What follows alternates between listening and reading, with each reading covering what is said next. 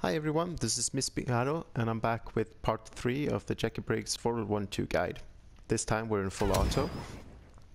So this is probably the variation with the most combo potential because you can quite easily get a 30% combo that's meterless by doing the up missile and going for a run cancel into 1-1 and the gauntlet strike. You can get more damage off of it mixing the forward 2 up 2 in there, but I can't really do it consistently because I'm a scrub, so that's what I use. It's the easiest version of it. As usual, you get the same mix-up opportunities that you get in all variations. Off the 4-1-2, you get the jump in, or you get the dash in, throw, or the back 2, or back 3-3.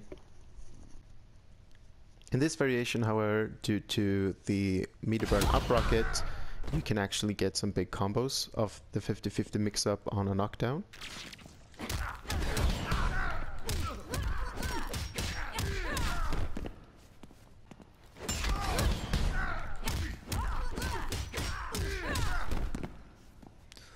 These might not be optimized. Again, I try to use those that I find the easiest and that I will hit most of the time.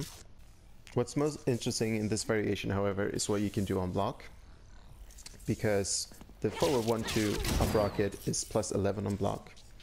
So you can keep the pressure up, you can do a jump in, you will hit with the back 2, you will hit with the back 1, you will hit with another forward 1. So it's really interesting in the pressure game.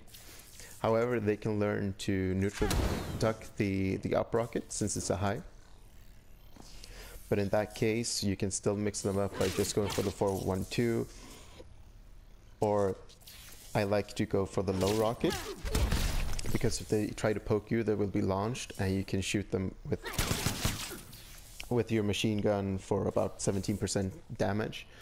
What you can also do is go for the rocket crater and delay it. So they'll be scared to move, or if they try to counter poke you or hit you with a combo, you can just blow it up and punish them. It also works with crows.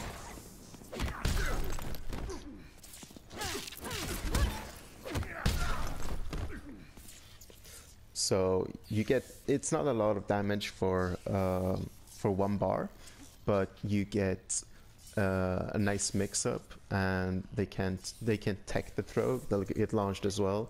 You can do the same on hits, and they'll land on top of it after the hard knockdown. I've done a separate video on that, so you can look it up.